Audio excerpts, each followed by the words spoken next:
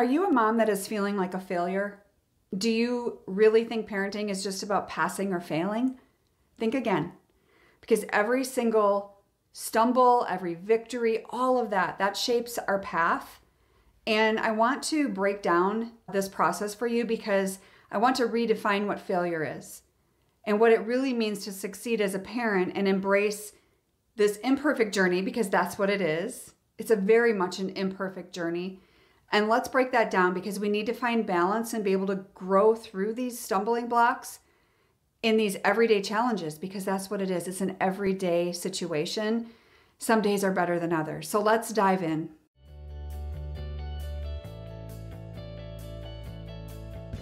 Redefining failure. Number one, failure is a perception. And if your adult child is saying, Mom, you failed at parenting me, you're a complete failure, you have to remember they're operating out of pain, right? So that is their perception. You do realize that, right? Because it's not a pass or fail like taking a test in school where you get multiple choice questions and you get a percentage or you get ABC. And you know, I talk a lot about perception and how your perception is your reality, and the same goes for your son or daughter. But you need to know that these mistakes or perceived shortcomings, which we all have them, they don't define your success as a parent or your personal worth. This is why you can have 2 or more children and they have different perceptions possibly of what it was like growing up in your home. And granted, sometimes they can be way off, and sometimes, you know, there's other things that are shaping them or did shape them.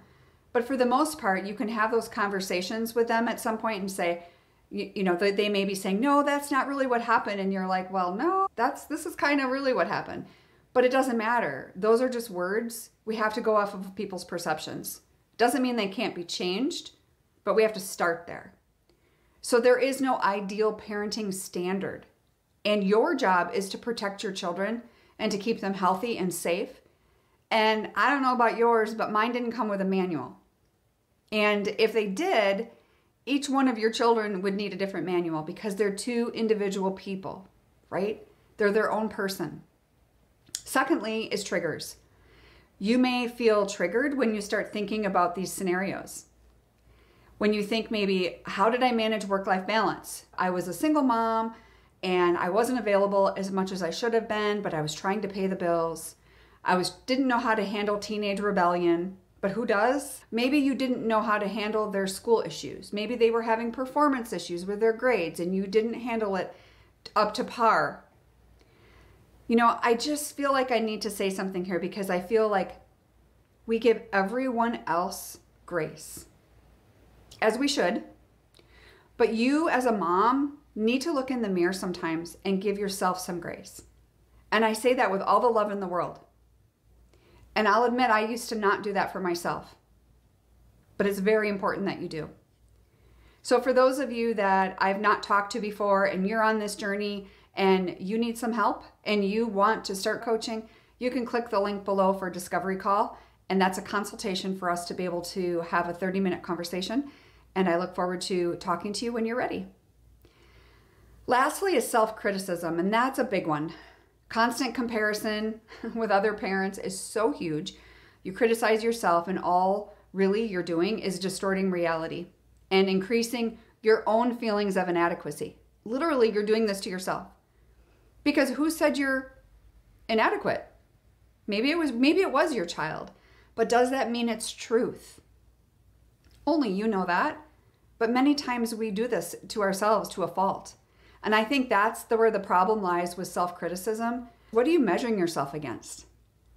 That's what you need to figure out. Is it June Cleaver or the Brady Bunch? I mean, come on, guys. So I just want you to know that no parent is perfect. You have to embrace your imperfections. That is the key to you being realistic in this approach and you being realistic in your evaluation of how you parented your child. So I also want you to make sure you're celebrating those successes. Maybe start journaling and celebrate even the small successes, the ones, whether they're memories or they're happening in real time that you had or that you're having now. Because you need to see that shift. You need to shift the focus from what you perceive as a failure and start writing these things down, the positive ones that have happened, because I know for a fact there's a lot of them. And if you can't think of them, you're not thinking hard enough. Because many times the big outweighs the small, and they're all consuming in our mind, and we don't need that. So you're not a failure. Every mom has had good and bad mom moments, right? We're human. And one day, most of you whose children have their own child and have experienced teenage years, etc., they're going to understand where they're not understanding now. So hold tight. I'll see you in the next video. God bless.